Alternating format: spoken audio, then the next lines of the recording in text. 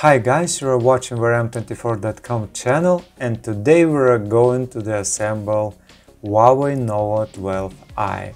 First we need to remove the SIM card tray. To do that, we use a special SIM eject tool. We insert it into the pinhole and gently push the tray out. If the tray doesn't come out easily, you can use tweezers to help. Next, we need to heat the back cover to approximately 70 degrees Celsius or 160 degrees Fahrenheit.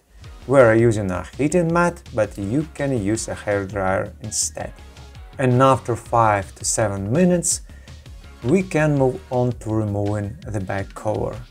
To separate the back cover, we use a thin plastic film. We gently insert it into the gap between the back cover and the mid frame and try to lift and detach the back cover. In our case, the back cover is sealed with adhesive. This is not factory glue, and lifting the cover is extremely difficult. We are using a thin metal tool, which is not recommended, just to create a small gap. Then we slide the plastic film along the edge, cutting through the adhesive. Next, we need to cover the camera lenses to prevent dust from getting inside. We are using a special protective film for that. We are covering the camera lenses, so now we can move on to removing the screws in the top section. For this, we use a 1.5mm Phillips screwdriver or a Phillips #3O. We carefully unscrew the screws and place them on a dedicated surface. It is best to arrange them in a specific order to avoid mixing them up during the assembly. Sometimes screws don't fit properly into different holes, so keep track of where each one came from. Next, we need to remove the top cover. We use a non-metal tool and gently try to lift the cover. Please note, for models like this, which have a lot of small openings, it is not recommended to use sealant when reattaching the back cover.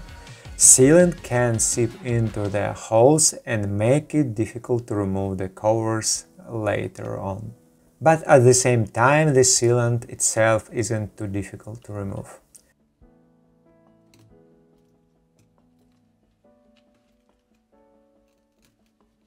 Next, we disconnect the battery connector using a non-metal tool and move on to removing the screws in the bottom section.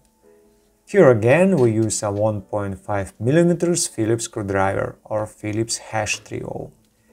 It is a good idea to keep the screws separate from the top ones, just to be safe.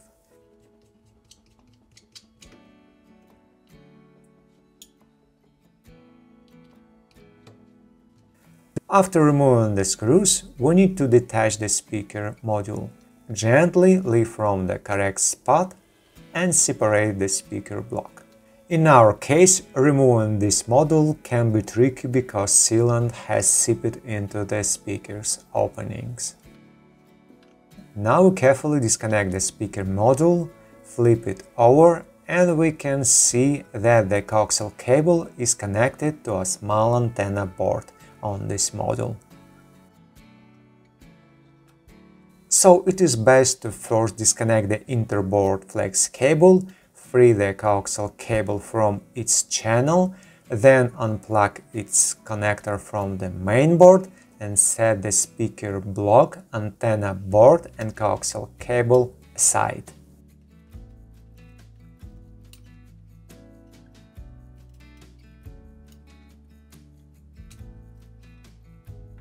Next, we need to disconnect the coaxial cable connector on the subboard. We carefully disconnect the connector, release the cable, and now we can remove the subboard. Lift it from the correct spot and take it out. On the subboard we have the charging port, microphone and the SIM card connector on the reverse side. What remains in the display frame is the vibration motor.